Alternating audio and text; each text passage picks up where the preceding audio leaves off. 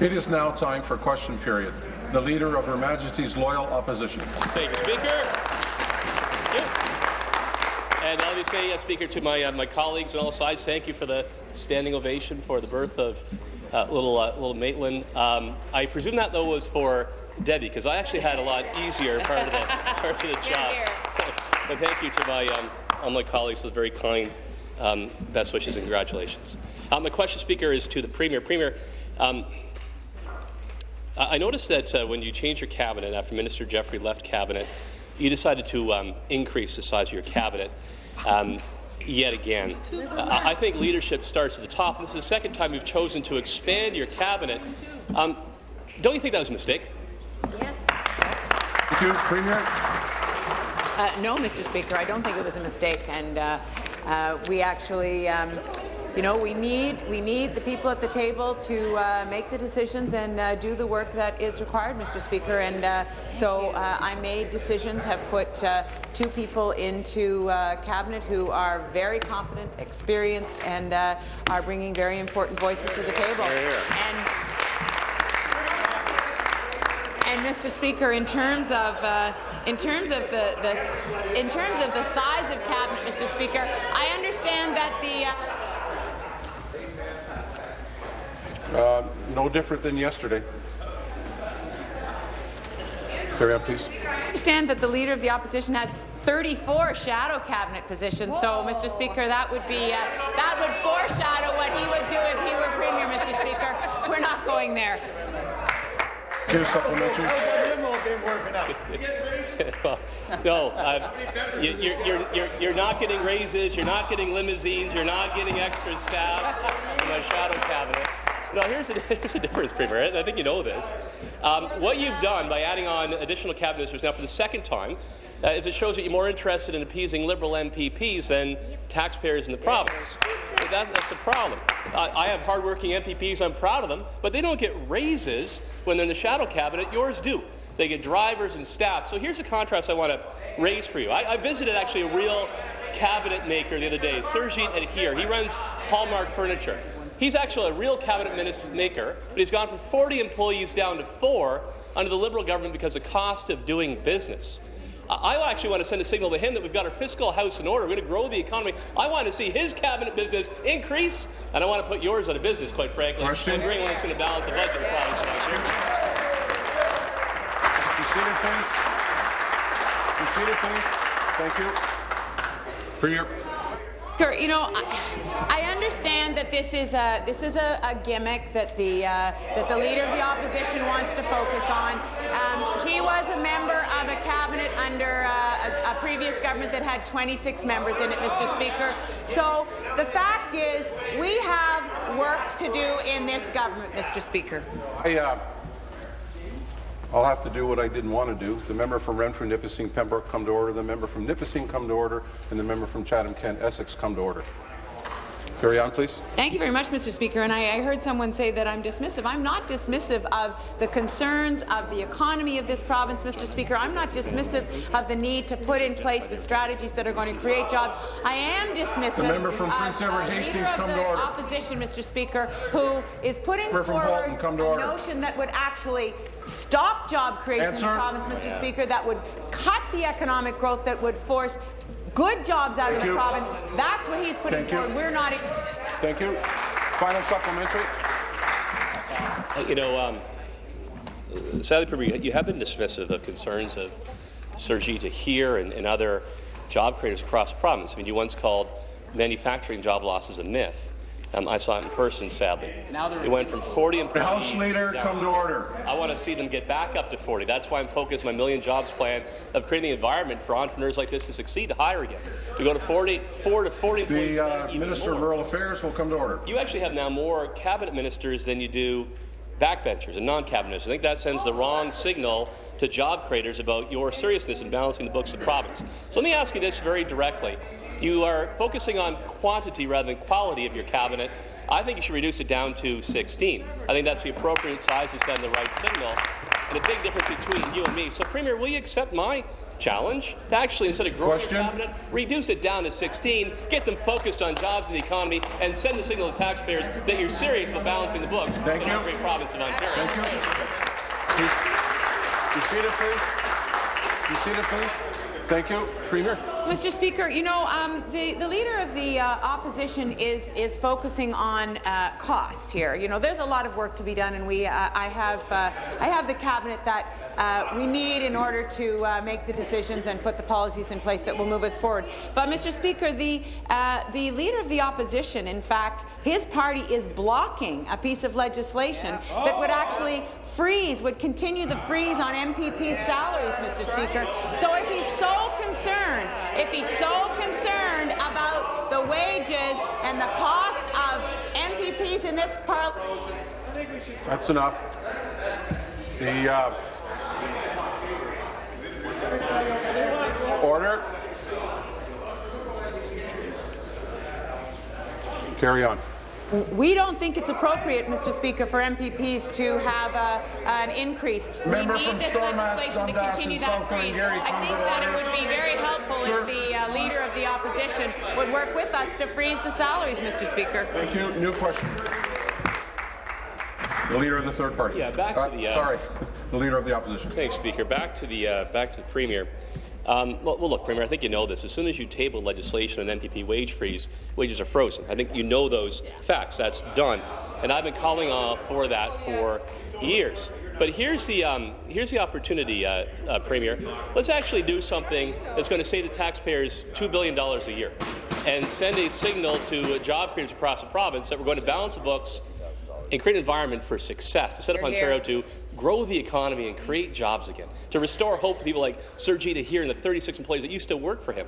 So why don't you actually amend this legislation and add in an across-the-board wage freeze for the broader public sector that'll save us $2 billion a year? Will you do the right thing? Seated, please. Be seated, please. Thank you. Premier. Very much, Mr. Speaker. Well, I think the leader of the opposition knows perfectly well that we are working across from the government. Carleton, come to order.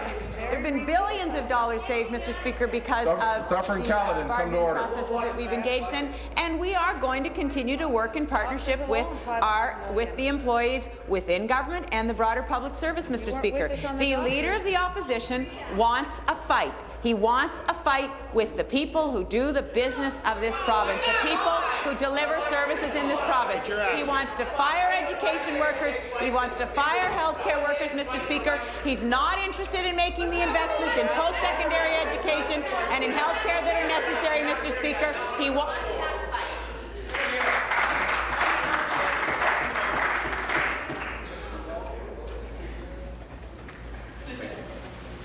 Supplement. I'll tell you what I'm going to fight for. I'm going to fight for jobs. I'm going to fight for hope. I'm going to fight for a better Ontario. I've got a plan to do that. It's called the Million Jobs Plan. To get energy under control, to lower taxes, to balance the books in this province. It'll work. It's proven. So let me ask you again, Premier. You made another significant error. You weren't even in negotiations with the teachers' unions, but you still gave them a big pay increase. I don't know if that was payback for leadership support, but it was unaffordable. You weren't in negotiations, but you gave them a big pay increase of hundreds of millions of dollars. I think we need to go the opposite direction. So I'll ask you again. My colleague, Mr. Fedeli, for Nipissing, is going to bring forward amendments to the Wage Freeze Act to broaden it to say an across-board wage freeze for all of us in the broader public sector. It'll save $2 billion. It's the right thing to do. Cannot count on your support for this sensible, thoughtful. Question. Thank you. Be seated, please. Thank you. Premier. Mr. Speaker, well, since I have been in this office, I have been fighting for the people of Ontario to bring jobs to the province. What I'm saying is he wants to fight with, Mr. Speaker. He wants to fight with the people who deliver services. He wants to fight with the people who are providing the education, the health care that the people of this province needs. I do not believe that that is the way forward. I would suggest to the Leader of the Opposition that if he is really interested in being being a leader in terms of wage freeze, Mr. Speaker, that he would get the legislation passed that would continue to freeze MPPs' salaries, Mr. Speaker. That seems like a pretty fundamental step that he should take, so we look to him to work with us on that, Mr. Speaker. Final supplementary. Well, the legislation is going to pass. I've been calling for this for years. From my point of view, why don't we improve it? Why don't we actually make a big impact on the economy? I mean, I'm happy that I finally got the words wage and freeze out of your mouths at the same time in concession. That was fabulous, right? But let's go a bit further. Let me ask you this, too. I think that if cabinet ministers aren't doing their job, they shouldn't be in cabinet. Right. And if they can't even meet their fiscal targets, they should dock their pay. So another very straightforward amendment we want to make is if your cabinet ministers cannot dock their pay, so if they cannot balance the books, they remain in deficit, just like they did in BC, let's dock their pay. Let's actually reduce cabinet pay to give them an incentive to prioritize and balance the books. Simple, thoughtful, straightforward amendment. Will you support that change to the bill? Dock cabinet's pay if they can't even balance the books in our province. Be seated, please. Thank you.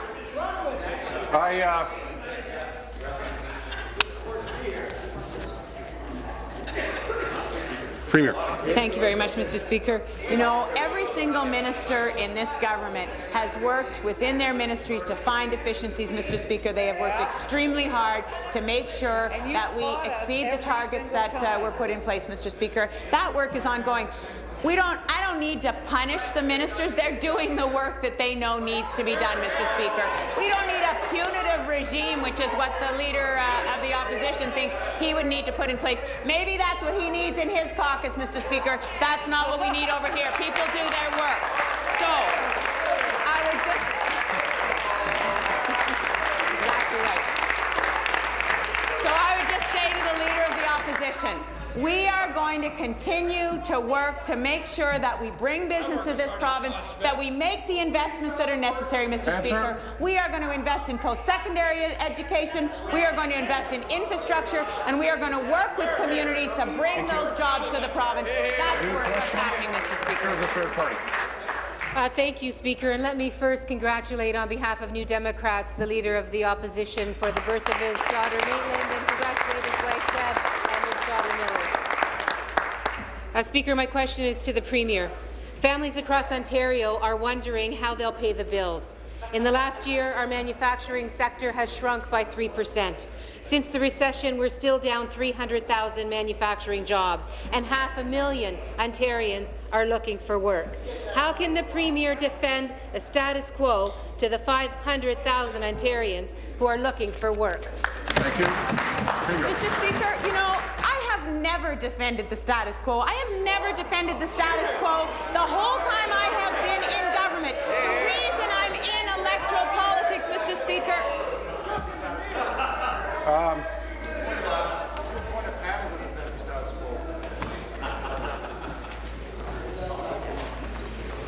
Carry on. I am in politics, Mr. Speaker, because I do not defend the status quo. I believe that there needs to be change and improvement, and that we can always improve. So when I talk about our plan, Mr. Speaker, which envisions investing in the talent and skills of the people of this province, Mr. Speaker, the announcement that we made this morning, the Minister of Training, Colleges and Universities and I, where we're putting out a request for proposals to increase the capacity of our post-secondary education system. Colleges and universities working in partnership with each other to make sure that we have the capacity where there's growth in the province. That's not the status quo, Mr. Speaker. That's progress. That's what we're fighting for. Supplementary. Speaker, the Premier seems more interested in attacking a job creator tax credit and defending her own status quo plan. Minister of Training, Colleges and Universities will come to order. Will tell you that they need more to be done. The Premier knows that when Heinz was laying off workers in Leamington, they were hiring workers in a state with a job creator tax credit.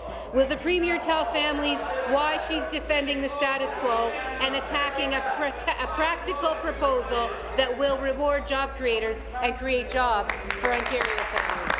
Well, Thank you very much, Mr. Speaker. And I just want to talk about the situation in Leamington and the Heinz plant just for a moment. And I want to just acknowledge the Minister of Children and Youth Services because of the work that she did on the ground, working with the community, and we worked with the community. And in fact, Canco is going to be able to retain about 50% of those jobs at Heinz. So, you know, we recognize that it's very painful when a business makes a decision about downsizing, Mr. Speaker, or leaving a community, but government's responsibility is to be on top of that and to make sure that there's a process whereby new jobs can come in or those jobs can be retained. So that's the work that we did, Mr. Speaker. In terms of the tax credit notion that the NDP is putting forward, we're open to new ideas, Mr. Speaker, but we want ideas that work.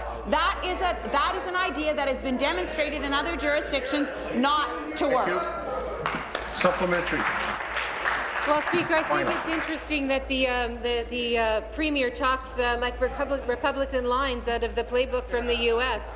For families worried about jobs, all we see from this government is more of the same, Speaker. They keep handing blank checks to businesses who move jobs away and driving hydro rates up. Doing the same thing and expecting a different result simply does not make any sense, Speaker. It's not working for people who lost their jobs at Energex Tube in Welland just this week, or 500 people who lost their jobs at Kellegg's in London, or 350 people who lost their jobs at A.O. Smith in Fergus. Why does this Premier keep telling people like these laid-off workers that her plan is working? Well, Mr. Speaker, you know, the reality is that we have seen in the last year 100,000 new jobs created, Mr. Speaker. The fact is that we are working with businesses across the province, whether it's through the Southwestern Ontario Development Fund or the Eastern Ontario Development Fund or the Northern Ontario Heritage Fund, Mr. Speaker. We're working with businesses to help them to make the investments that they will need to be able to compete globally. You know, that's the kind of partnership that I think is very, very important. That's not the status quo. That means that when we work with Ford, for example, they are able to build a platform that's going to allow them to compete globally, Mr. Speaker. So that kind of advancement is absolutely necessary. What we can't do is spend what we estimate would be $2.5 billion on an employer tax credit that would actually just subsidize jobs that were going to be created anyway. That's what's been discovered in other jurisdictions. We're going to learn from that, Mr. Speaker, and we're not going to go down that road. New question. The Leader of the Third Party. The Premier will spend $1 billion for 3 jobs for members of her caucus, Speaker. Speaker, my questions to the Premier. My next question's for the Premier. In 2011, Contemporary Security pled guilty to charges for violating its license during the G20. Will the Premier tell Ontarians who made the final decision to select Contemporary Security for the Pan Am Para-Pan Am Games, Speaker? Minister of Community Safety, Correctional Services. Minister of Community Safety and Corrections. Thank you very much, Speaker, and thank the member opposite, the Leader of the Third Party, for this important question. Speaker, I think we have to remember that this is a very exciting opportunity for the province of Ontario. The Para-Pan Am Games is a world-class event, Speaker, that puts our province on the map when it comes to welcoming world-class athletes from the Americas, and welcoming their coaches, their families. 250,000 tourists, Speaker. This is an amazing opportunity to make sure that we actually also build world-class infrastructure, sporting infrastructure in our province as well. Speaker, the success of these games rely on ensuring that they are safe and secure for all Ontarians and also for all the athletes that will be participating. And that's why, Speaker, we're relying on the Ontario Provincial Police to decide on the plan of the security. Yeah. Supplementary. Speaker, seems like the minister didn't get the memo on accountability and transparency of. The government seems to be suggesting that the OPP chose Contemporary Security, but when an experienced Ontario-based security firm offered the very same services for $14 million less, they didn't get a rejection letter from the OPP, Speaker. They got it from the Ministry of Correction and Community Services. What is the government trying to hide by distancing itself from that decision. Minister. Speaker, Speaker, our focus is to make sure that we have safe and secure games and sporting event in Para-Pan Am take place in 2015. Speaker, our priority is the safety of athletes, the safety of coaches, the safety of volunteers, the safety of families, the safety of all Ontarians, Speaker. And that is why, Speaker, we are relying on the Ontario Provincial Police to make those decisions. They are the people who keep our streets and our neighborhoods safe every single day. That's why, Speaker, the Ontario Provincial Police is responsible for the content of the request for proposal that was put out. They are the one responsible for the evaluation of all the bids, and they are the one responsible of selecting the successful bidder in this particular case, Speaker. Thank you. Final supplementary. Of the tax dollar. That's what I want to know. What about the safety of the tax dollar? Yesterday, the Minister of Community Safety and the Minister for the Pan Am Games said the decision to choose contemporary security had nothing to do with the Liberal government. But the losing bidder, Riley Security, got a letter from the Ministry of Corrections and Community Safety telling them their bid hadn't been accepted. Now, you can play hot potato with this one as much as you like over there, but the buck has to stop with the minister in charge. If the government is so confident Minister of Training, Colleges and Universities, come to order. The auditor take a look and get some answers for the people who paid the tabs. Thank you. Minister. Speaker, the entire process followed all the directives and the guidelines of Ontario government in terms of having a fair and transparent procurement process. The entire process, Speaker, has been overseen by a fairness commissioner to ensure that the process is fair. But, Speaker, in the end of the day, we are going to rely on the experts on safety and security, and that is the Ontario Provincial Police. The opposition, Speaker, may be interested in playing in political games with this issue. We are interested in making sure that we have successful games in Pan Am taking place right here in Ontario, Speaker. Thank you. New question. The member from Barrie. There we go. Thank you, Speaker. My question is to the minister responsible for the Para-Pan American Games. The minister's oversight of senior Pan Am personnel, Speaker, is farcical. This week in committee, TO 2015 sent Bob O'Doherty to pretend to be the Senior Vice President of Sports and Venues. He refused to answer basic questions about the Ivor Wynne Stadium, the Velodrome, rowing, shooting venues, and clarified that he's only relevant at game time. So why have we been paying him $292,000 plus $17,000 in benefits plus $64,000 in expenses since 2010? Minister, why are you paying this guy? And who is actually responsible for sport and venues now? Why wouldn't the Premier shuffle him out? Minister.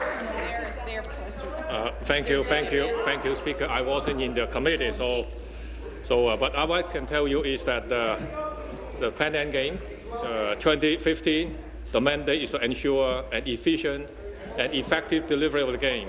This includes staffing, streamlining and organizational changes. As appropriate, Speaker, these staffing decisions are made by the CEO of TO 2015, and I am confident, I'm very confident, Speaker, that Mr. Ravi will make decisions for the good of the Games.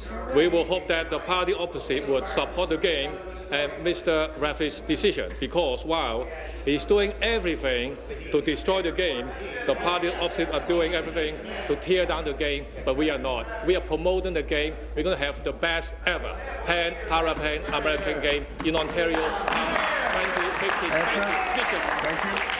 Supplementary. That was another great answer. Another question, another no answer. Minister, it's insulting to the Games that you allow O'Doherty to take taxpayers for a ride, specifically to Miami, Rio, Mexico, Phoenix, Jamaica, Cayman Islands, Barbados, Barcelona, St. Kitts, just to name a few. Minister, you seem to be as oblivious as to your responsibilities as O'Doherty is to his. He was demoted on Thursday. Came to committee on Monday, playing at his old title, but wouldn't answer any questions on venues. Can someone please resend the email to O'Doherty just to let him know that he's been demoted and doesn't waste committee time anymore? Consider this, Minister, my technical briefing for you. It's Alan Vanson, the pet expense guy. who assumed responsibility for sport and venues. Minister, do you think when O'Doherty willfully misrepresented himself at committee, he committed contempt? Thank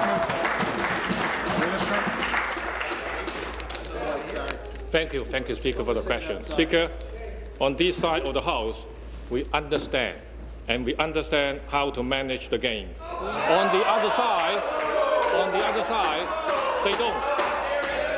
Let me give you some example here. The member opposite asked when was the last time. Minister.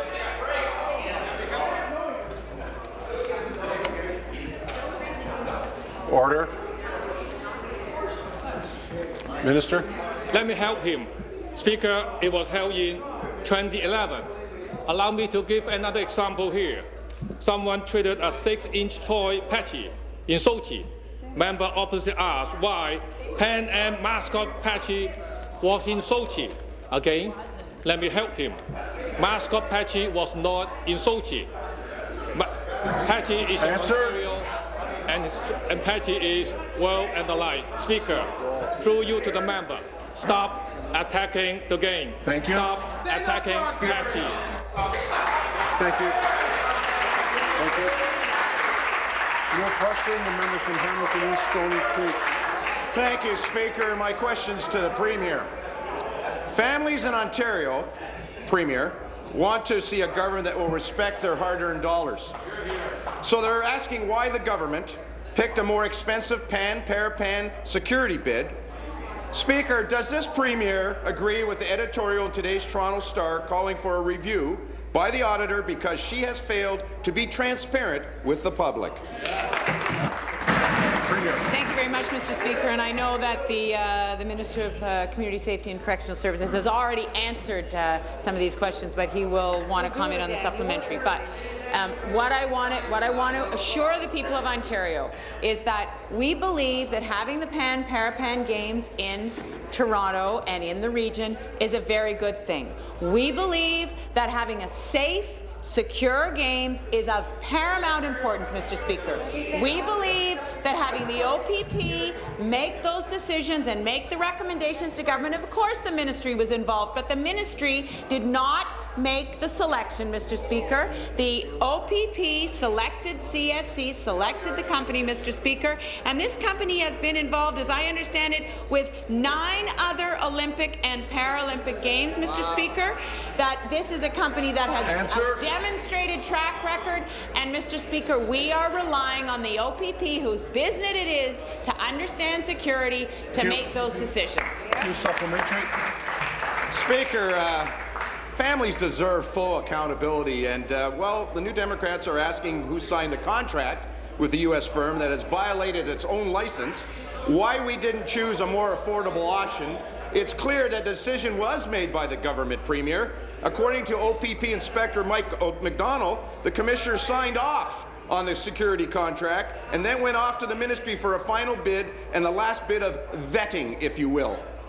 This lies squarely on the feet of the government. Speaker, is this Premier going to continue to stonewall the auditor too? Or will she listen to growing calls for accountability and support and a full investigation by the Auditor of Ontario? Minister of Community Safety, Correctional Services. Minister of Community Safety and Corrections. Thank you very much, Speaker. Speaker, the fact of the matter is that Ontarians want a successful, world-class event in Pan-Parapan Am Games in Ontario.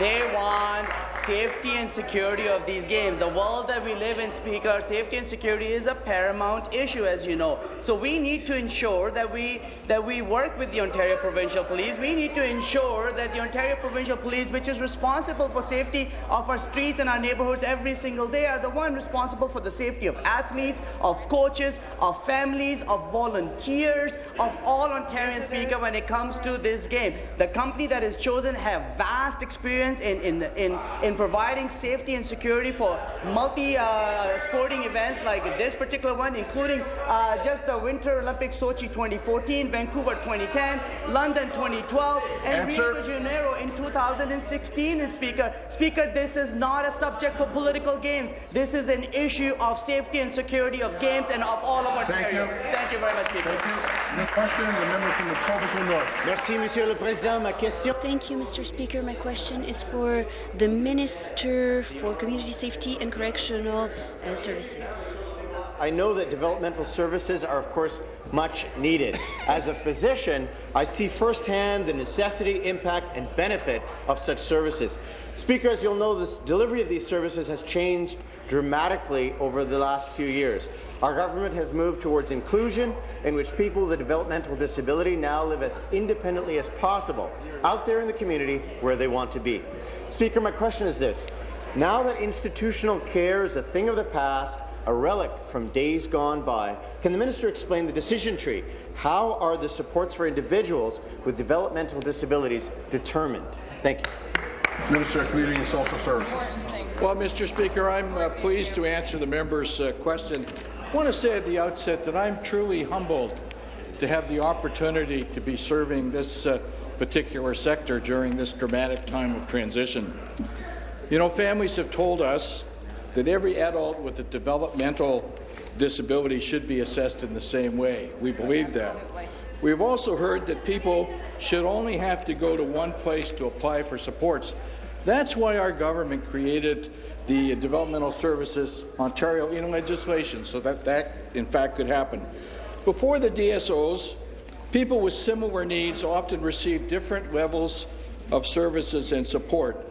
Today, Mr. Speaker, there's more consistency and increased fairness for people applying for services. However, transformation is a long-term plan, and we're going to continue to work with everybody in this House as we make developmental services sector fairer, more flexible, and sustainable. Thank you, Mr. Speaker. Thank you. Thank you, Minister, not merely for your answer today, but also for your ongoing heartfelt advocacy. I appreciate that your description of the transformation of developmental services is an important first step. However, many families across my riding and across the province need, demand, expect, and anticipate that more action will be taken. As you know, Minister, it has been said that the mark of a just society is how it takes care of its most vulnerable. Ontarians need to know that their government gets that. Speaker, my question is this. What is the ministry doing to strengthen developmental services for Ontarians? Thank you. Minister. Well, Mr. Speaker, to paraphrase the Premier, I'm not here to defend the status quo. We're here to advance changes. We're taking immediate action to improve services, address housing needs, and promote innovation in supports for adults with a developmental disability. We created an interministerial housing task force that will recommend innovative housing solutions. Good first step. We're also investing $3 million in projects across the province that will increase community inclusion and help agencies pursue innovative partnerships. We're investing over $1.7 billion in the developmental services sector, Mr. Speaker, and we recognize that demand is growing and we need to do more. That's why I was so happy to support the idea of the Developmental Services Select Committee, and why I'm looking so very much forward to their final report with recommendations. Thank you. Your question, the member from Elgin, Middlesex, London. Thank you, Speaker. Speaker, my question's to the Minister of Transportation. He's just set aside there so he can hear. Minister, what has become typical Liberal fashion, you're trying to lay blame on everybody but yourself when it comes to winter maintenance contracts. Like everything else, there's a right way to do things and a bad way to do things. Your NDP partners probably don't agree, but outsourcing can be a good thing. In fact, from 1996 to 2010, Ontario had a good outsourcing model for winter road maintenance, and it worked. It saved taxpayers lots of money and made sure our roads were clear and safe. Only since 2010 have there been severe issues with winter road maintenance. So what happened in 2010? The answer is your ministry changed the outsourcing model. You tinkered with a model that was working, and now it's broken. Oh dear. Minister, will you finally take responsibility and admit the problems with snow clearing this year are yours and yours alone? Be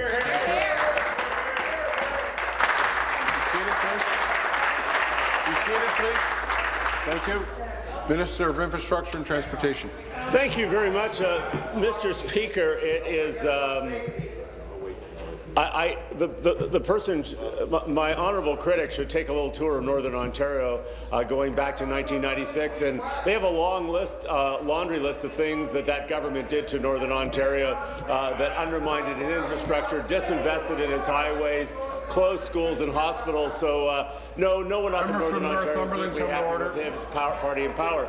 But Mr. Speaker, we have contractors who are well paid.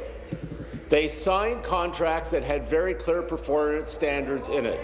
Most of those contractors are meeting those standards.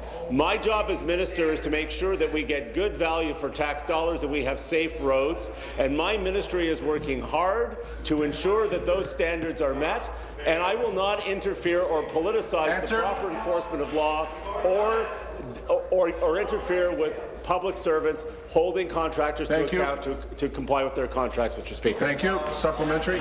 Thank you, sir. Speaker, Minister, once again, you were given a model from the former PC government. That worked, and you broke it. I guess the solution, Speaker, going forward is for a new PC government to come and fix things in this province. Minister, before 2010, we had a hybrid model that awarded area maintenance contracts for more densely populated areas and managed outsourced contracts for more rural areas, particularly in the east and the north. An engineer from your ministry, Minister, wrote a report in 2005 that stated, and I'll quote, that the managed outsourcing delivery method was expected to produce the most cost-effective service in the province's rural areas. So the model that the former PC government set up not only provided better service, it also saved more money. Yet your government completely ended all managed outsourced contracts in 2010. Minister, regardless of the blame game that you continually play on media and through Twitter, can you finally admit that this failure is yours and yours alone?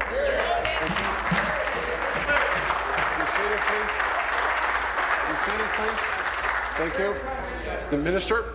You know, Mr. Speaker, the member opposite should discover Google and click, because a lot has been written since 2005 and a lot of studies and reports. We are now delivering snow removal and winter maintenance and summer maintenance contracts at a lower cost level, getting better value for dollar than they ever got when they were in government, Mr. Speaker. And, Mr. Speaker, they absolutely outsourced 100% of MTO, laying off 3,000 Ministry of Transportation employees. And they did it at the time so we could never change the model again in any substantive way. Now, Mr. Speaker, this model is working very well across the vast majority of Ontario, and we are reviewing it in a couple of areas where there are problems, Mr. Speaker, where we have low populations and a lot of road, and the resources are not working the way we'd like them. Thank you. Order. New question, the member from London West. Thank you, Speaker. My question is to the Minister of Health and Long-Term Care. Speaker, there is a mounting crisis in London because of a lack of mental health beds. This week we learned about 18-year-old patient Jennifer Watts, who was forced to sleep on the hospital floor in the emergency room at Victoria Hospital. This is not an isolated case. It reflects a systemic problem. As a London Health Sciences executive said today, we cannot continue on this path and expect different results. It is time for fundamental change. Can the Minister explain when this fundamental change is coming?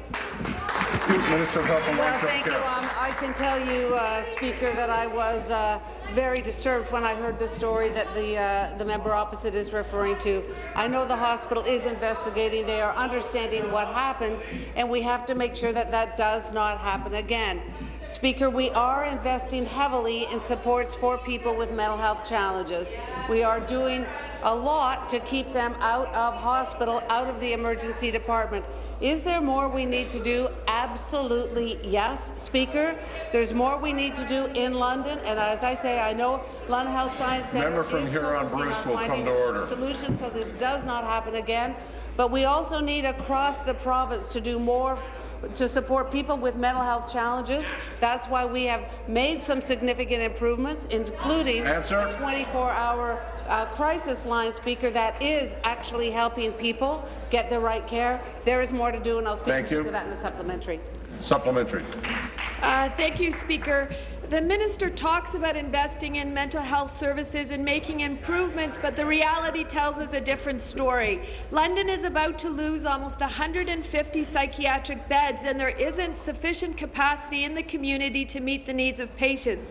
One of my constituents in London West has been living at London Health Sciences Centre for 10 months because there is nowhere else for him to live safely in the community. The lack of community services means that patients with mental health diagnoses end up in crisis and are left waiting for days in the emergency room.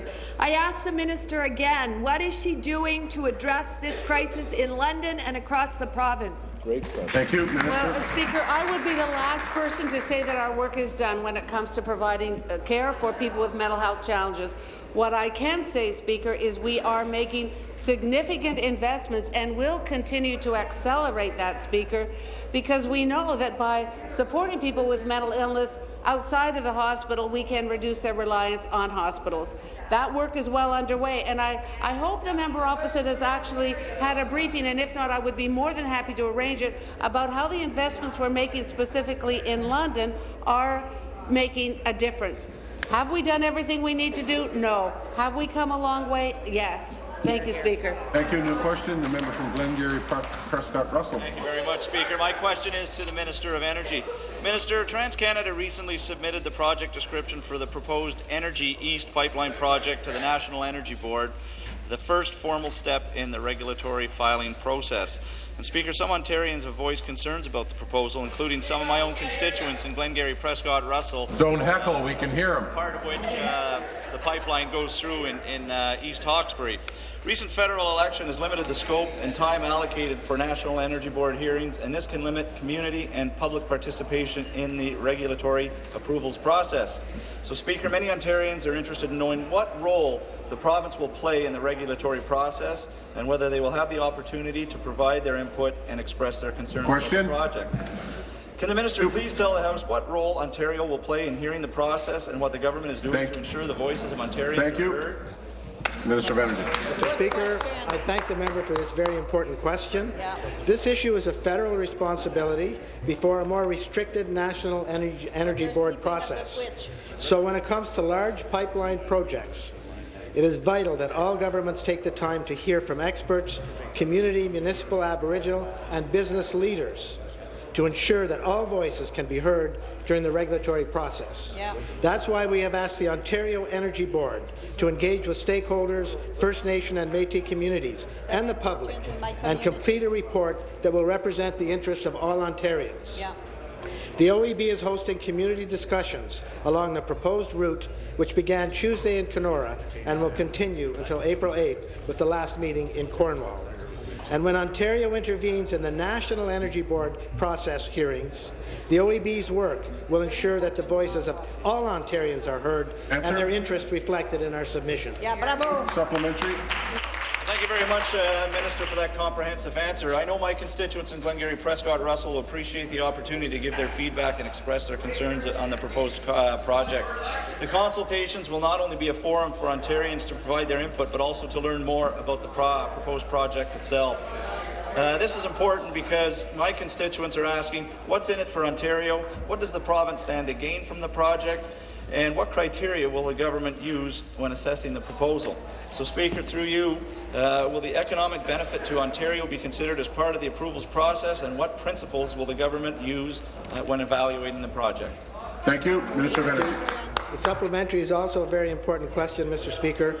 The project must generate significant economic activity for Ontario and move resources across Canada in a safe and economic manner. However, it is vital that the proposal only move forward once it adheres to clear principles. The highest safety and environmental standards must be met. The duty to consult with Aboriginal communities must be met.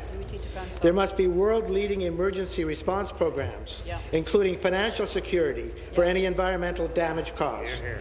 Current consumers of natural gas must be protected with regards to price and supply, and it must demonstrate economic benefits and opportunities to the people of Ontario over the short and long term. Part of our government's work will be to identify those benefits and opportunities and to ensure that when we intervene, we can do so having considered all of the factors that are important to Ontarians. Thank you. New question, the member from Haldimand Norfolk. Speaker, to the Minister of Energy, I met with a local couple recently. They own a modest 790-square-foot house. Their last month's electricity bill, $641. $234 was delivery charge. Oh. Minister, will you explain to this couple why their heating bill is so high? Is it the cost of transmission, the cost of regulation?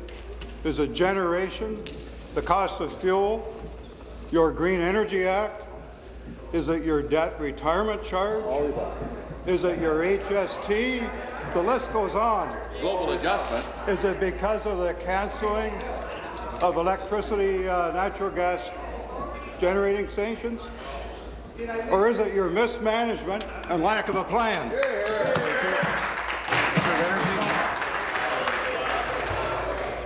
First of all, Mr. Speaker, it's their retirement charge, not ours. Right. Mr. Speaker, over the last 10 years, we have been making the system reliable, clean, and affordable. We took over a system that was a deficit, Mr. Speaker, a system that was dirty. We cleaned it up, Mr. Speaker, with our new generation, more expensive than their dirty coal, Mr. Speaker. That definitely put pressure on prices, Mr. Speaker. Northumberland, Quinte West. Realizing that there was pressure on prices, Mr. Speaker, we put the 10% discount on the bill. Number two, we created Ontario Energy and Property Tax Credit, which can give individuals up to $963 per year, Mr. Speaker, and a maximum of $1,097 per year for qualifying seniors. We also have a Northern Ontario Energy Credit, Mr. Speaker. So we have taken significant steps, Mr. Speaker, to accommodate that. But he must remember that consumption has gone up by between 10 and 20% January over January because of this winter. And if you choose to deny that and Thank you. Supplementary. Well, it is winter. Tell us something we don't know. But I can't take that answer back to this couple. But I can guarantee cheaper rates under a Hudak government than under Liberals. Our rates were 4.3 cents a kilowatt hour. You charge 12.4 at peak. Why is that? You have a surplus of power, but you subsidize unneeded wind, solar, and then you spill hydropower, you shut down nuclear, you export at a loss. Why the high prices? Is it OPG cost overruns? Is it Hydro One inefficiencies? High salaries? Cost of smart meters? Smart grids? You get the Farm Club happy too over Minister, what do you tell this couple? They can't afford to heat their house. You seated, please. You seated, please. Order. The member from Eglinton Lawrence come to order.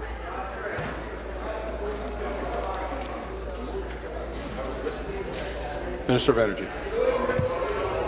Mr. Speaker, what I would start telling them from the beginning, Mr. Speaker, is that that member voted against the 10% discount, which is called the Ontario Clean Energy Benefit.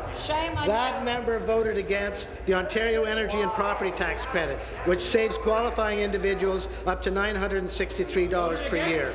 That member voted against the Northern Ontario Energy Credit, Mr. Speaker. He voted against the Low-Income Energy Assistance Program, Mr. Speaker. And what he has not done, Mr. Speaker, he has not told his customers that these programs exist because he's embarrassed that he voted against them. Thank you. New question.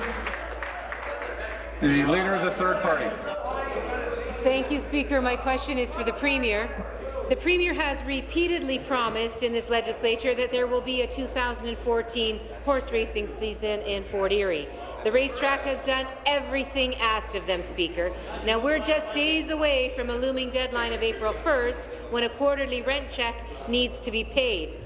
It's time to stop the dithering, Speaker. Can the Premier ensure this legislature today that there will be a 2014 racing season at the Fort Erie track? Yes, Mr. Speaker, there will be a 2014 season at Fort Erie, Mr. Speaker. There absolutely will be. I understand that there was a meeting yesterday, and I understand that there wasn't a resolution at that point, but there will be a season at Fort Erie, Mr. Speaker. We are working with them. They know that we want Fort Erie to thrive, Mr. Speaker. There'll be a 2014 season. Thank you. Supplementary. Well, Speaker, this isn't just happening in Fort Erie. The future of Sudbury Downs is also in doubt because they can't get a straight answer from the Liberal government either. Fort Erie officials feel as though the government has waited until the last possible minute and are now retracting the number of race days, races, purses and commissions that could keep the Fort Erie racetrack operating. The Premier promised action to save these tracks and save the good jobs these tracks provide. Is she going to deliver, Speaker, or is this yet another empty Liberal promise? Yes, Mr. Speaker, we are delivering, and in fact, there are Woodbine, Mohawk, Flamborough, Georgian Downs, Western Fair, Clinton, Hanover, and Grand River have plans in place, Mr. Speaker. Fort Erie, there is going to be a 2014 season. That process is in place. Sudbury, Kawartha, Dresden, Hiawatha, Leamington, Ajax, Rideau, Carleton, the negotiations are happening, Mr. Speaker. Those plans are under discussion. There will be seasons, there will be plans, and we have acted on our commitment, Mr. Speaker. Thank you. New question, the member from Scarborough-Guildwood. Thank you, Speaker. Speaker, I've heard from people in my riding of Scarborough-Guildwood about the issue of violence against women and girls in the Aboriginal community. Scarborough-Guildwood. You have to identify the minister, please. Absolutely. This question is for the Minister of Aboriginal Affairs. Scarborough-Guildwood has one of the highest off-reserve Native populations in Ontario. We know that across Canada, the rate of violence against Aboriginal women is almost triple that of non-Aboriginal women, and the rate of spousal homicide for Aboriginal women is 8 times greater than for non-Aboriginal women. About 15% of Aboriginal women report suffering from some form of intimate partner violence, 2.5 times greater than among non-Aboriginal women. National data in Canada reveals that 75% of Aboriginal girls under the age of 18 experience abuse, 50% of whom are under 14, and sadly almost 25% are younger than the age of 7. Given the tragic reality of these statistics and the national scale of this epidemic, through you, Mr. Speaker, can the minister tell us what our government is doing to address this important issue? Thank you. Minister of Aboriginal Affairs. Thank you for asking about this very important issue. I and this government are deeply troubled by the rate of violence against Aboriginal women. This violence must stop, and collaboration amongst all ministries and community partners is the key to ending the violence. As the member rightly stated in the question, this is a national issue that requires a national strategy. I, along with my provincial and territorial counterparts from across Canada, made this clear to the federal minister at a recent meeting of the Aboriginal Affairs Working Group in Winnipeg. And furthermore, as chair of the Council of the Federation in 2013, our Premier made this position clear. Ontario supports the call by the national Aboriginal organizations for a national inquiry.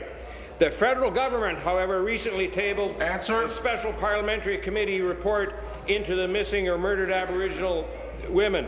I am disappointed that the report did not support the call for a national public inquiry. Thank you.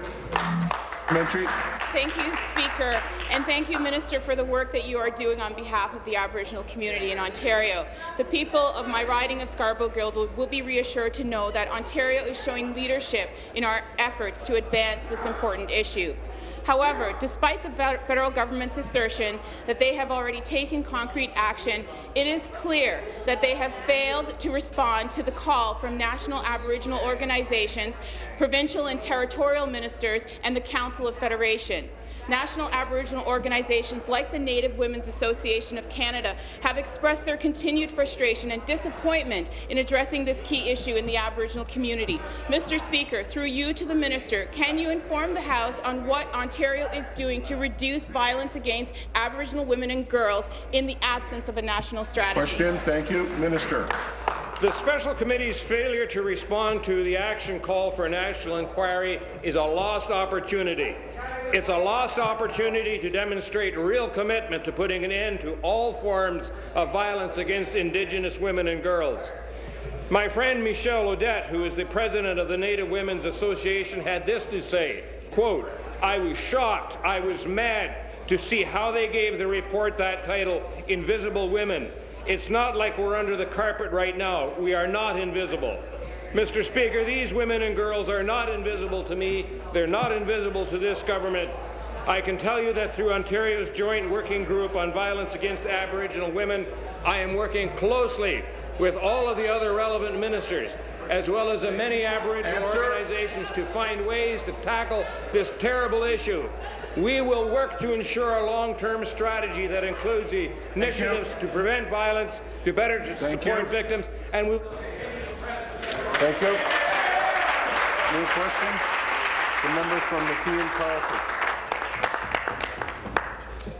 My question is to the Premier.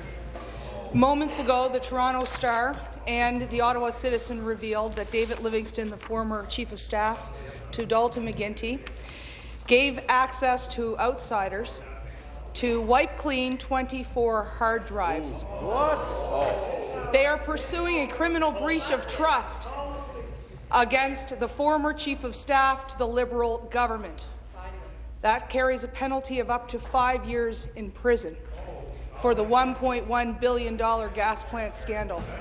My question to the Premier, can you confirm to this Assembly and to the people of Ontario that one of the 24 computers was not that of yours while the co-chair of the Liberal campaign? Whoa. Thank you. Be seated, please. Be seated, please. Thank you. Order. Member from Halton, come to order. Premier. Thank you very much, Mr. Speaker. And obviously, this is a very serious allegation. My understanding is that a couple of news outlets are reporting that police search warrant alleges, so there's an allegation that David Livingston committed a breach of trust for illegally wiping computers. That's all I know, Mr. Speaker. And we have said all along that we would cooperate with the OPP investigation. We have done that. We will continue to do that. And obviously, this is a serious allegation, and it is exactly why we have worked to work with the police and answer any of their requests and work in complete cooperation with them. And we will continue. The member from Renfrew, come to order. Supplementary. It is clear that this government has not been completely forthcoming with members of this Assembly over the $1.1 billion cancelled glass plant. In fact, the OPP and the Ottawa Citizen article are alleging that during the transition period after McGuinty had resigned from office, under a cloud of allegations over the cancellation of gas plants in Mississauga and Oakville, that David Livingston arranged to get special computer access so that one user... Stop. Stop, please. Stop the clock. I'm going to warn the Minister of the Environment. This is serious. They allowed an outsider to have access to wipe hard drives in the Premier's office during the transition period between Dalton McGuinty and the new Premier. The question I asked was very serious. Was one of them yours? Can you tell this Assembly today, without a question of doubt, that you did not have any of your hard drives leaked or deleted? Be seated, please. Be seated, please. The member from Huron-Bruce, come to order. The member from Durham, come to order. The member from Durham is warned. The member from Durham, you know the next step, not another word. Premier. Government Services. Minister of Government Services. Mr. Speaker, this is a serious matter, and I would... Member for Barrie, come to order. Carry on. Mr. Speaker, I would warn the honourable member. We have in this. The member from Renfrew, Nipissing, Pembroke is warned. We're going to get through this without the interruption.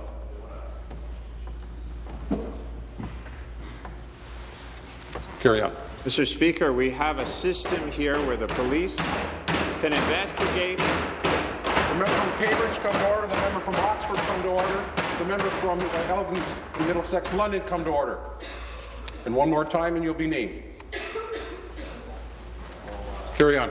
Mr. Speaker, the police are looking into a particular situation. I think all members of this House would agree that the best thing for members of the legislature to do is to not speculate, to not comment on a police investigation, to allow the police to do their work. Mr. Speaker, to stand here in this House somehow like a judge and jury and prosecutor, the fact of the matter, Mr. Speaker, is we have some media reports, Mr. Speaker, about a police investigation. Let us allow the police to do their work. And in terms, Mr. Speaker, of coming forward with information, I would comment on the hundreds of thousands of pages of Thank you.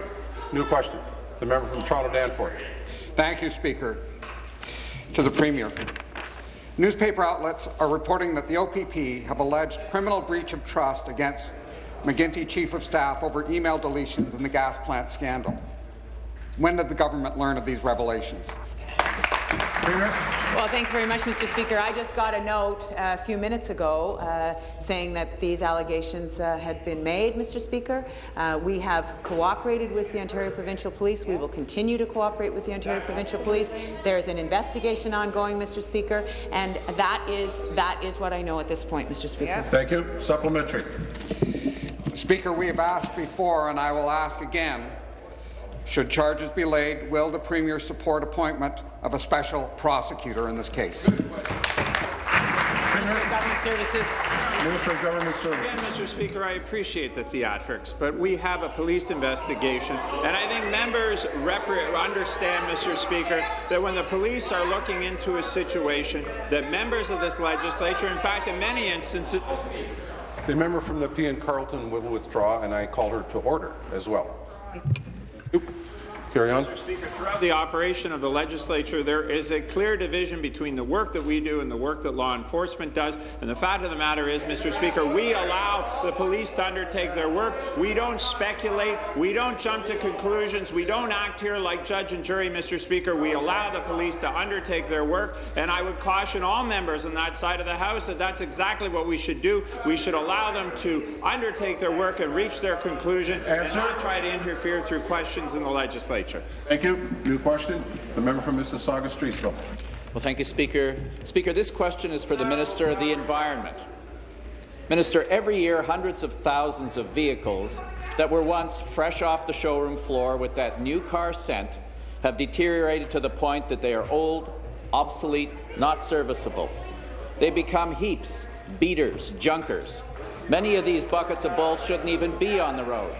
However, Minister, end-of-life vehicles contain both parts that are still useful and hazardous substances that need to stay out of our environment. Although nearly 95% of all end-of-life vehicles generated in Ontario are recovered in whole or in part, there is recycling and there is recycling. Minister, what is Ontario doing to ensure that end-of-life vehicles are properly and safely recycled? Thank you. Minister of the Environment. Well, thank you for an excellent question. As the member stated, the end-of-life vehicles contain potentially hazardous materials, must be kept out of the environment, and valuable materials that can feed our industries. About 600,000 vehicles are junked each year in Ontario, most of them processed to recover valuable used parts for high-value metal recycling.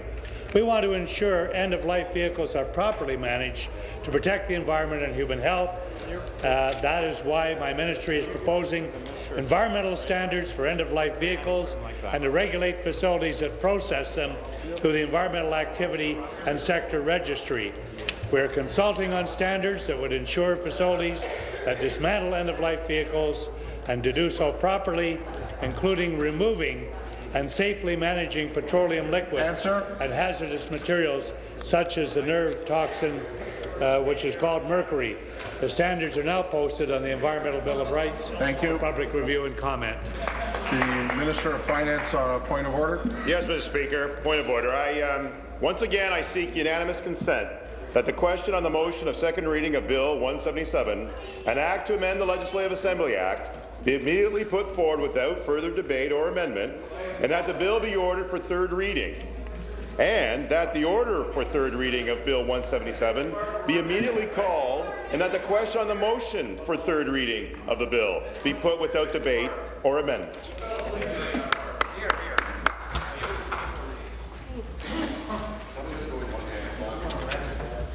The Minister of Finance is seeking unanimous consent to that the question on the motion of second reading of Bill 177, an act to amend the Legislative Assembly Act, be immediately put without further debate or amended, and that the bill be ordered for third reading, and that the order of the third reading of Bill 177 be immediately called, and that the question on the motion of the third reading of the bill be put without debate or amendment. Do we agree? I heard a no. Member from Simcoe Grey on a point of order. Yes, Mr. Speaker. I seek unanimous consent that the sponsorship of Bill 5, an act to freeze compensation for 2 years in the public sector, be transferred to the member for Nipissing.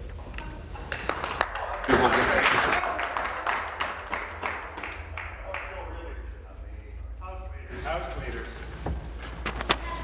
The member from Simcoe Grey is seeking unanimous consent to, that the sponsorship of Bill 5 and an act to freeze compensation for 2 years in the public sector be transferred to the member of Nipissing. Do we agree? I heard a no.